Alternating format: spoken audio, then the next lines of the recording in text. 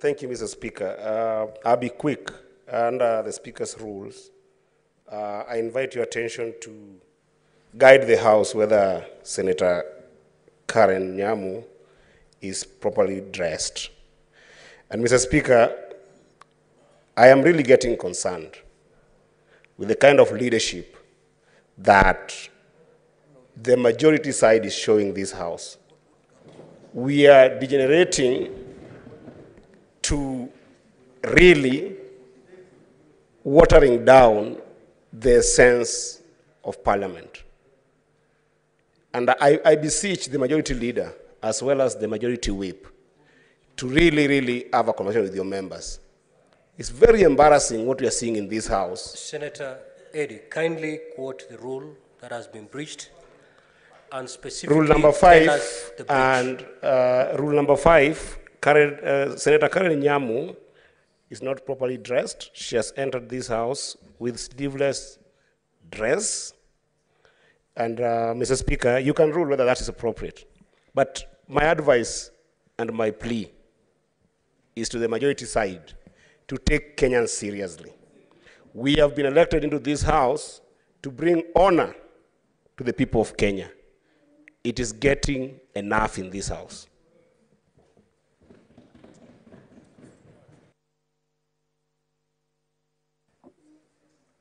Senator Chirange.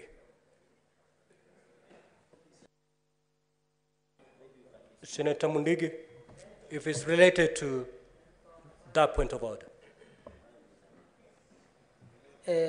Katika Senate tuko watu 67.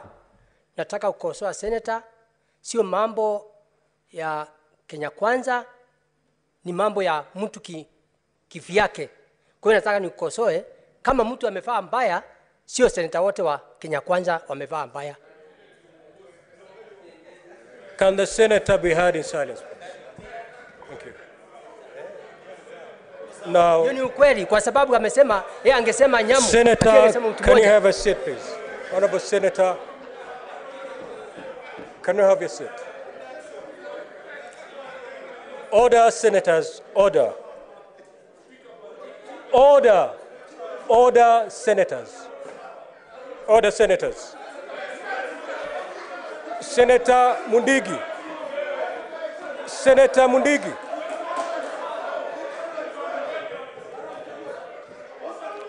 Senator Mundigi, can you have your seat?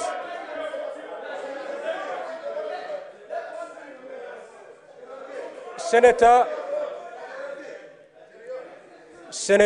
Mundigi.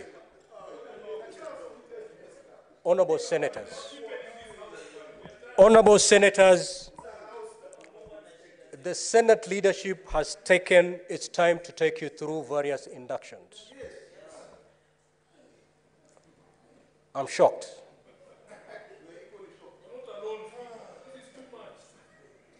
That whatever, can we be heard in silence? Can the chair be heard in silence?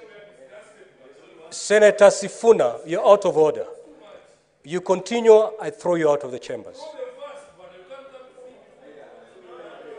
Senator Sifuna, kindly leave the chamber now. Now.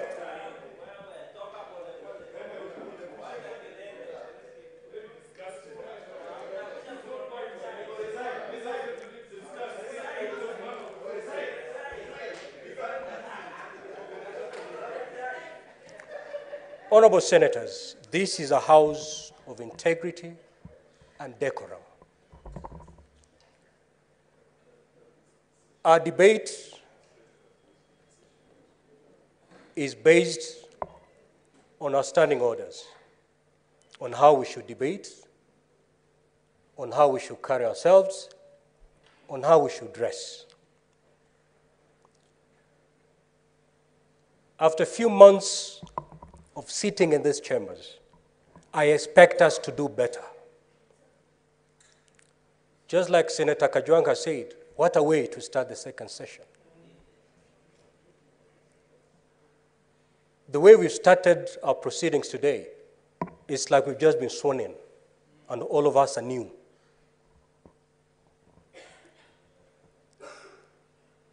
every now and then you talk about being respected. You need to respect yourselves first. If you have a point of order, there's a way in this house how you can prosecute your point of order. Shouting at each other is a disorderly conduct as per standing orders.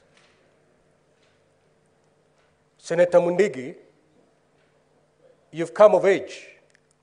When the chair is standing, you freeze those seats. I was on my feet while you're busy yelling, throwing your hands in the air. That is a disorderly conduct, which will not be tolerated. As per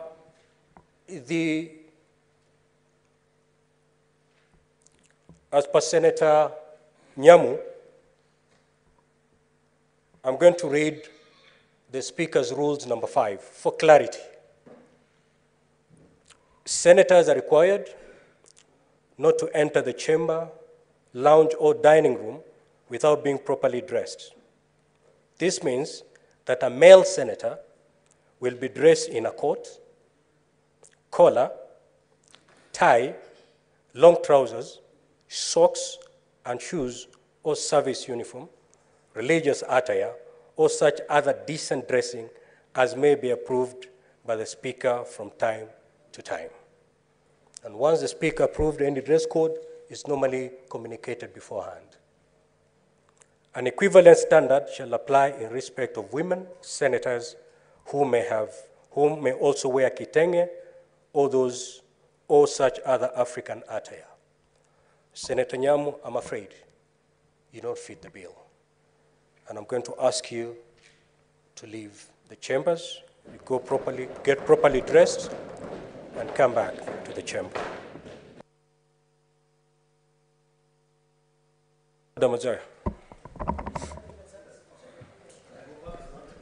Bwana Speaker.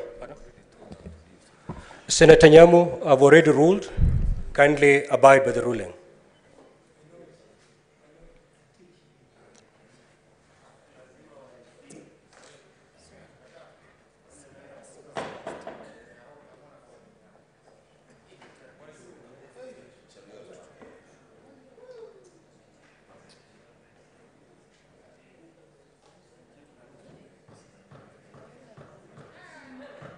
Before you proceed, Minority Leader, as for Senator Sifuna, he will remain out of these chambers for the remainder of today's sitting.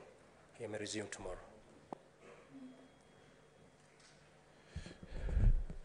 Bwana Speaker, hatupingi uamuzi uliotoa ya kwamba Senator Sifuna atoke nje kwa sababu amejibizana na wewe. Mimi nataka kusema kitu kimoja. Aliyeanza hakutolewa. Na yeye amefanya mara 2 vitendo hivyo akiwa hapa ndani. Ametoka pale ameketi, akaja hapa akasema aliyosema na ukamwambia kaa chini. Hakukaa. Ameenda kule akajaribu kuketi, ulipoendelea kuongea akarudi mara ya pili hapa na akaendelea kujibizana na wewe. Bwana Speaker, mara ya 3 amejibizana na upande huu kwa sababu alikuwa anamwambia sikiza amri ya Speaker. Kama ni wachezaji mpira wote wawili wamefanya makosa, ukipeana kadi huku ya nyekundu unapeana kadi huku nyekundu pia, unawaambia wote wawili watoke nje. Hiyo ndo haki itaonekana imetendeka. Sipingi uamuzi uliofanya, lakini nasema ya kwamba hata huyo aliyeanzisha fujo hii mpaka yule seneta akatolewa, tusionyeshe kwamba kutakuwa na kama ubaguzi wa aina yoyote. Na mimi kama bado ninaongea, seneta tafadhali, kiongozi mwenzangu, ukiongea siwezi kujibisha. Nitanyamaza mpaka wakati wangu ufike. Bwana Speaker, kwa hisani yako, na ninajua sheria inaumu pande wote mbili. Yule kwanza amefanya makosa ya ajabu sana. Ungekuwa mara ya kwanza alipokuwa kijibishana na wewe, ungekuwa umemtolea kadi nyekundu aende nje. Sasa inaonekana vibaya ya kwamba sasa umelemea upande huu na upande huu umewapa afueni. Na aliyeanza hii fujo yote, watu wote wakiona, hata Wakenya wote walioko wameona, ni yule mheshimiwa wa Embu. Tafadhali Bwana Spika, ninakuomba yule pia adhabu kama ile uliotupatia sisi kwa upande walio wachache ipatie pia kwa wale walio wengi. Asante sana. Senator Aaron. Mr. Speaker,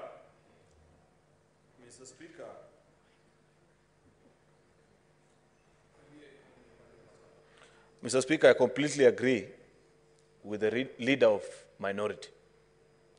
Unfortunately, the picture he's painting, if it were as he has explained, then I would agree with him. Unfortunately, that is not what happened in this chamber, Mr. Speaker. When Senator Mundigi rose to speak, the minority side was actually heckling him. And it was in that heckling and the noise that was being made that he missed your instructions. Otherwise, you know very well, Mr. Speaker, that Senator Mundigi is extremely respectful. And any time you as a speaker has guided him on what to do, he has always respected you. The situation is such that when he was speaking, Senator Olekina, Senator Eddie were engaging him in a shouting match, and therefore he missed on the fact that you are actually on your feet. Secondly, Mr. Speaker, this is why I agree with the verdict on Sifuna. I agree with the verdict on Sifuna. Even me, the day I will directly engage you as the Speaker of this House, Mr. Speaker, please throw me out for as long as is possible by law, Mr. Speaker. Because the Speaker is a symbol of authority in this House. If Senator Mundigi had stood here and you had told him sit down and he engaged you and told you, Mr. Speaker, I'm not going to sit down, please throw him out even for a month. But that is not what he did. He may have not heard you clearly. That's why he continued engaging with this side. But paint a situation where you as a senator want to challenge the authority of the speaker seated there and engage him in a shouting match without being given the opportunity to speak. I don't think there is any debate for that particular matter, Mr. Speaker. Therefore, Mr. Speaker, I agree with your verdict, but the fact remains that Senator Mundigi did not contravene any of your guidance, did not shout back at you, was respectful to the speaker, unlike our colleague, Senator Sifuna. What is the point of order, Senator Enoch?